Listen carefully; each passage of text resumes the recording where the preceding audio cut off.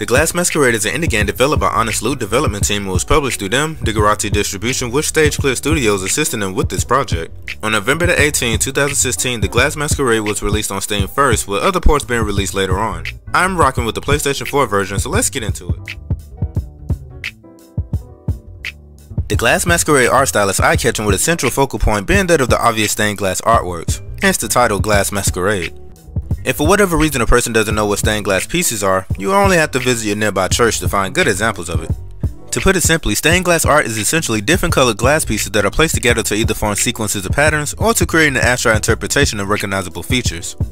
Glass Masquerade emulates these types of art through various puzzles and pieces that the player will solve. The magnificent color shadings presented are just majestic, if I can describe it, with its bright to dark colors that make our designs that can sometimes seem downright mythological with cultural undertones.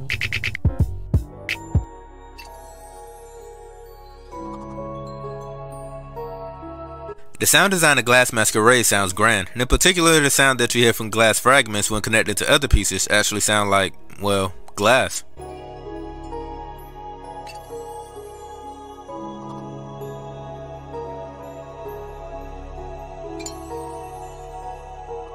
Other sound effects that you will hear are this funny tune when fragments are being turned around, and sounds that make the player feel as if they're within a grand corridor, if that makes sense. The music of Glass Masquerade sounds nothing short of wondrous and enchanting. The OST was done by Nikita Sevalnev, a Russian composer who has had a hand within not only this game's music, but in other games as well, along with mostly independent media consisting of trailers and films. Nikita brings forth the calming and tranquil melodies that sets the mood for this game. The original soundtrack has 8 tracks, with my favorite being the map theme that comes in with the strings giving momentum and this anticipation that something is about to happen.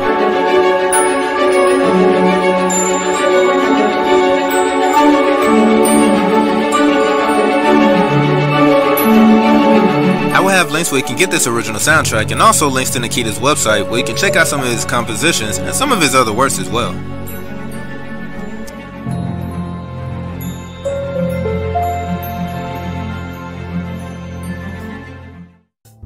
Glass Masquerade is a puzzle solving game and nothing else. The player basically chooses well-known places around the world to travel to and put together fragments of broken glass paintings until the picture of their art piece is fully restored.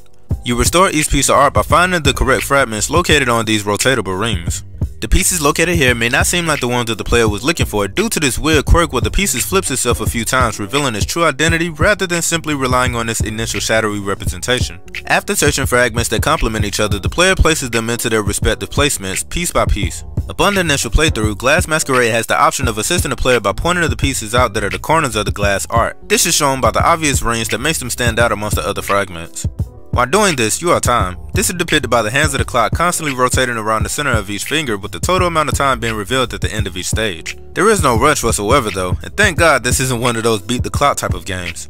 The time displayed is simply just to show how much time the player has placed into completing a puzzle. Depending on your level of comprehension, it could take up to 15 minutes or more on completing a single level. In my personal playthrough, 30 minutes only felt like 5 to 10 minutes instead. Due to how laid back this game is, the player could easily lose track of time playing. But anyway, it's time to put a rating on this game. I'm gonna give Glass Masquerade an 8 out of 10. I personally don't play games like this that much due to my perspective that puzzle games where obstacles are fixed and unchanged, it could lose its magic once the player has experienced everything there is to offer. In other words, when all of the puzzles are solved, there really isn't that much afterwards, unless the player is entertained by redoing the puzzles repeatedly. For me, that very same notion applies here. However, it does not mean that the short ride was enjoyable, because it was. I enjoyed the calming atmosphere, the eye candy, and the challenges that Glass Masquerade gives. Glass Masquerade is now available for Steam on MacBook and PC for $5, PlayStation 4, Xbox One, and Nintendo Switch for $12, and Google Play. At the time of this review, the sequel of this game entitled Glass Masquerade 2 Illusions is out with a different theme and of course more puzzles. I get to reviewing that one later on in the future. But anyway, you can pick up Glass Masquerade now, but I would rather wait for a sale if possible. Anyway, stay safe out there, and peace y'all.